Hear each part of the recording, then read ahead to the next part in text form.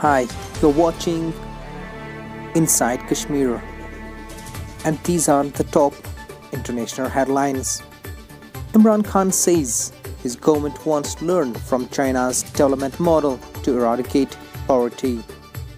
Islamic State claims knife attack in capital of Russia's southern Chechnya.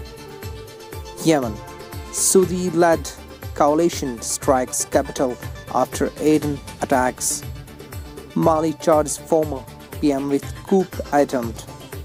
Anti-vaccine sentiment rife in Poland. North Korea's Kim thanks people in rare New Year's card.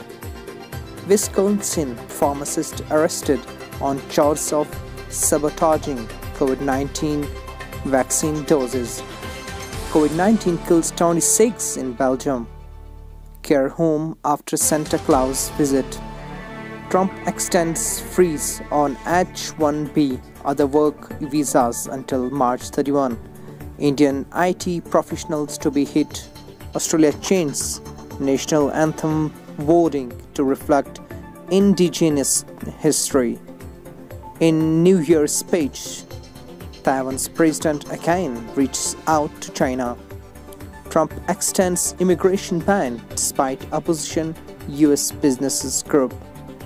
WHO clears Pfizer biotech vaccine for emergency use.